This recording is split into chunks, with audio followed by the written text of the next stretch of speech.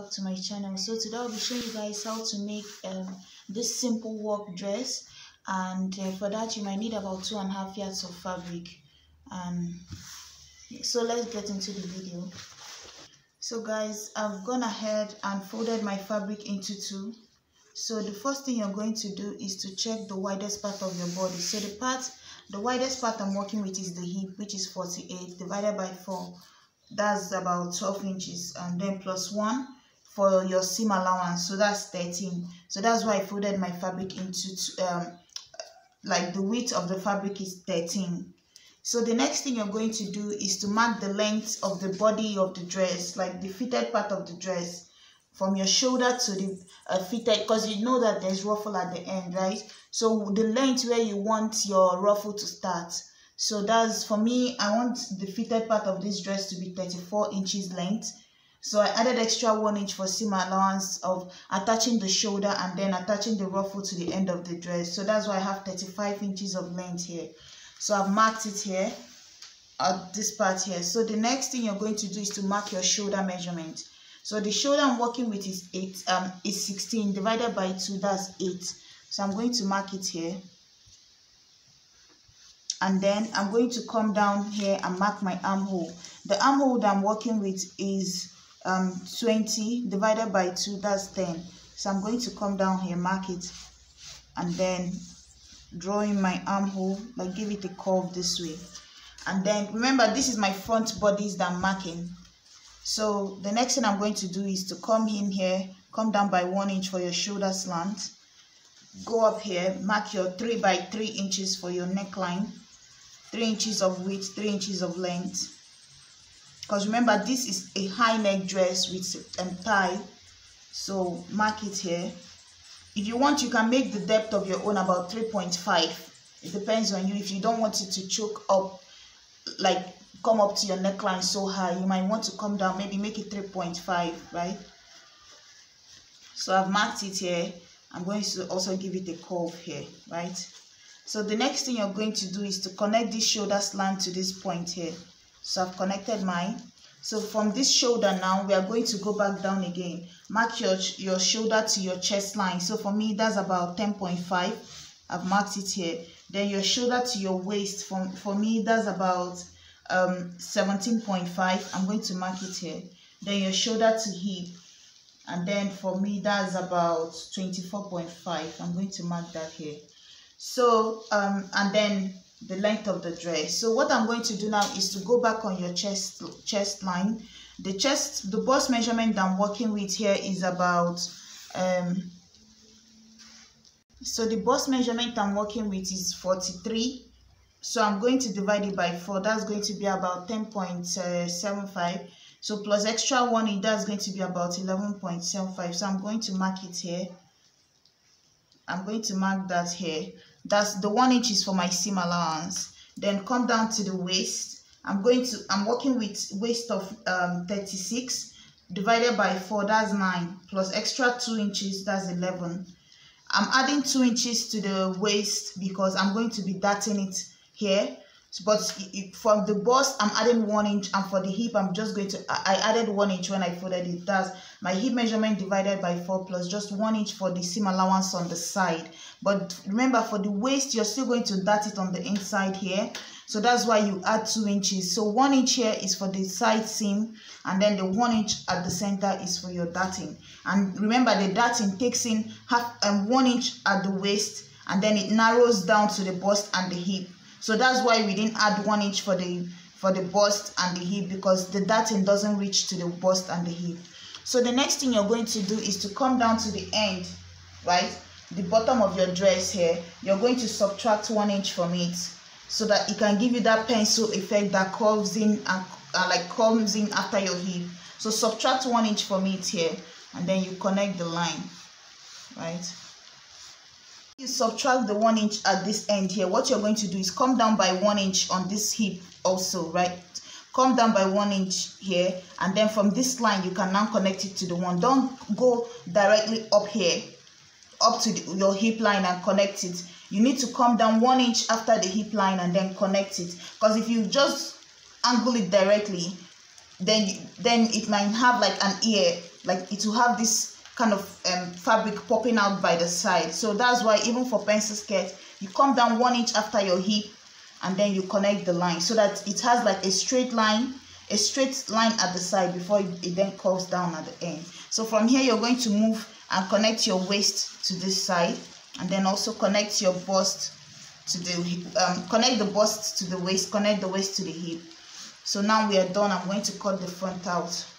And so the next thing you're going to do is to come down on your sleeve halfway through. So I'm going to come down about 5 inches here, and then I'm going to come in by half an inch. So come in by half an inch and mark it this way. You see, but I'm not going to cut this out until, because I'm going to use this front panel to trace the back. So I'm not going to cut out this here. I'm just going to leave it for now. So I'm just going to cut out the rest of the dress. So guys, as you can see, I've gone ahead and traced out everything, the sleeve, but I'm going to leave this here. After tracing the back, I'll now cut this out. So the next thing you're going to do is to come back to your neckline and cut about maybe 3 inches down. So that's what I did here. So you see, about 2.5 3 inches down here, just opening here. I'm going to use bias to finish up this part here, but before that, let me trace out the back. So guys, I've gone ahead and traced the back. So basically what you're going to do is fold the fabric again the same way you did for the front, but leave about 1.5 inch for at the center back here, so that will be your zip allowance. So that's what I did here. That's how I have this 2-piece for the back here. So as you can see, the next thing you're going to do is come down by 1 inch for the back neckline and then trace it back up again. You see, this is what it looked like before. So folded this way, I came down by 1 inch here, connected it to this angle here, the top part of your shoulder, and then cut it out. Also cut out my sleeve. So now I'm going to separate the two and then cut out this half an inch that I marked here. I'm only going to do it for the front. I'm not going to do it at the back. So basically the back is ready now. So guys, this is what I'm using for my sleeve. So basically I folded my fabric into 2. So I have about it's supposed to be, I have 2 of these here, right? The width is 20, which is my armhole width. That's what I'm using here. So this is how I'm going to cut it, because if you look at the picture, you see that it has puffy sleeve, right? What you're going to do is the sleeve measurement you want to work with, right? Just measure your sleeve, add about 2 inches to it to add the elastic at the end, and then add about 3 inches to it. That's going to be for the top part of the puffiness at the top. So that's what you're going to do. So for me, ignore mine here, but I've already told you what you're going to use. So let's say you decide to use about 15 inches for your sleeve. You're going to add 2 inches extra for folding the end to make a loop for your elastic. And then you're also going to add 3 inches, which is going to be the top part of your ruffle. So that's the length of your sleeve, what you're going to be working with. So for me, I don't have enough fabric. So I'm still going to go back and use cut out a piece of fabric to make my loop for elastic. But I'm going to try to fit in my puffiness and everything into this part of the sleeve. So what I'm going to do now is to come down by about 2 inches. I'm just going to make my puffiness not too much. So I'm going to use 2 inches for that, right?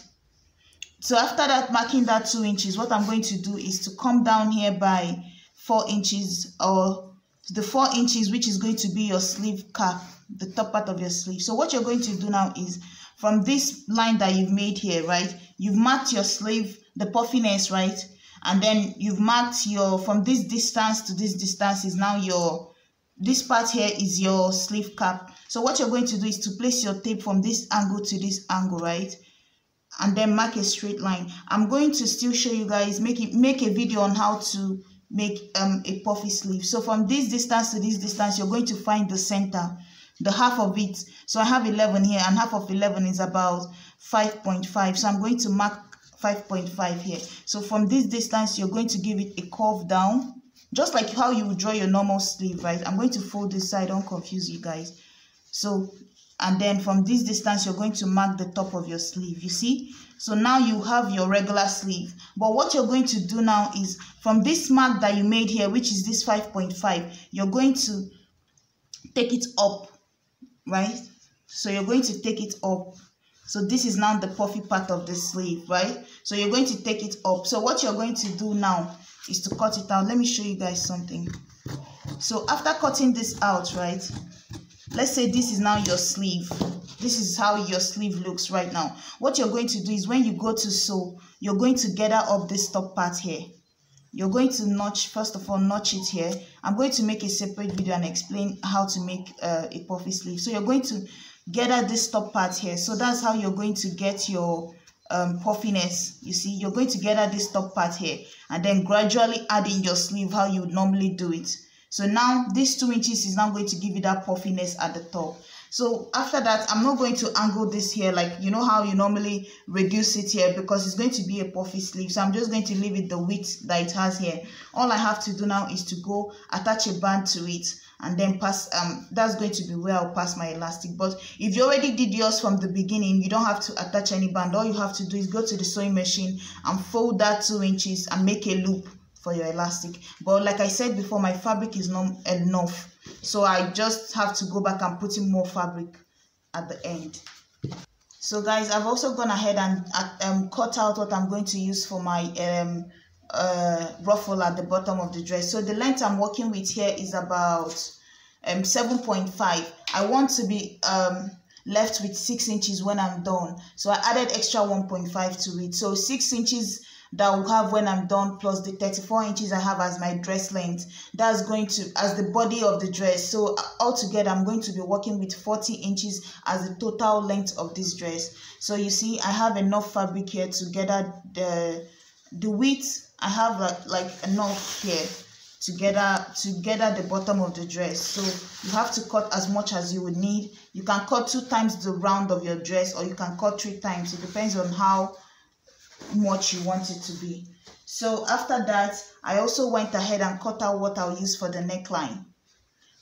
Guys, what I'm going to do next now is the first thing how you're going to start joining this now is maybe first putting your darting. I've already made videos on how to do the darting.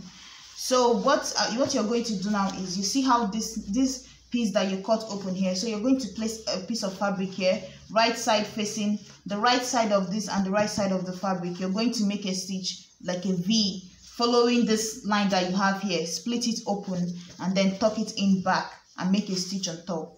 And then after that, you're going to join the shoulder of the back, the shoulder to shoulder of each of them, right? Shoulder of this here, and then you're going to join the shoulder of this one here. After that, you put in your sleeve. After putting in your sleeve, you close up the side, putting your ruffle at the end. So guys, this is the tie for the neck. So you're going to cut 2 of these here. You see, I have one already here. This is one belt here, and then this is the second one. So what you're going to do is to cut width of 5 inches, or you can cut width of 4.5. It depends on you. And then the length might be about 40 inches length. So what you're going to do, you see how I folded this one. So you're going to get the belt, fold it into 2 and sew it up, right? Sew up the end like this, and then leave up to about maybe 13 or 14 inches unsewed, and then you flip it inside out. So that's what I did here. I stitched it up, and then I left up to about 13 inches or so here. So you see, this is the end of the belt here. So what I'm going to do now is, how I got the 13 inches I'm saying is, what you're going to do is, after when you finish your neckline of the dress, so what you're going to do is measure out from the back, starting from where the zip is going to fall in. So from here, you're going to measure out the whole neckline. Let me show you. So this is what it looks like right now. So this is the neck of the dress, this is the sleeve, this is the side, this is the back here. So you're going to measure round the neckline on one side, because remember we put a slit here. You see how I finished up the slit? I made a stitch on top using this fabric here. So what you're going to do is measure out the neckline on each side. So from this side, you measure out down to this point here. So for me, I'm working with about 13 or 12. So what you're going to do after sewing yours this way and flipping the belt, you're going to take the end after where you sewed it, right? You're going to take this end here, open it up, and then put in this here. Put it inside of this at one end, right? And then you're going to sew it all the way to the back. So you're going to sew it all the way to the back and cut off any excess you have. So you see, when you do that, when you sew it, you have something that looks like this. So you have the belt on this side, you also do it on the other side too. So when you're done, you have 2 belts at the front here. So guys, this is the dress here. So this is the necktie, everything is done. And also this is it here. So this is the body of the dress. Let me flip it over this way. So as you can see, this is what it looks like right now. I also went ahead and put elastic for the sleeve. So you just pass elastic through the loop, close up the side all the way down, and then put your ruffle. So back to the neckline. So you see here is not yet done. So what I have to do is just take my zip, open it up, and then I'm going to put. So when you go to put your zip, you're going to start from this band. You see how the neckline is now. My zip is going to go all the way from this band down to whatever length of zip you're using. So you're going to start, you fold your band, place the zip, so that when you zip it up, you zip all the way up to this band. So when you zip, you're going to close up this band too. So yeah, that's basically it. So I'm going to go ahead and put in my zip, and that's it for this tutorial. So thank you guys so much for watching. Please don't forget to like, share, and subscribe. Bye.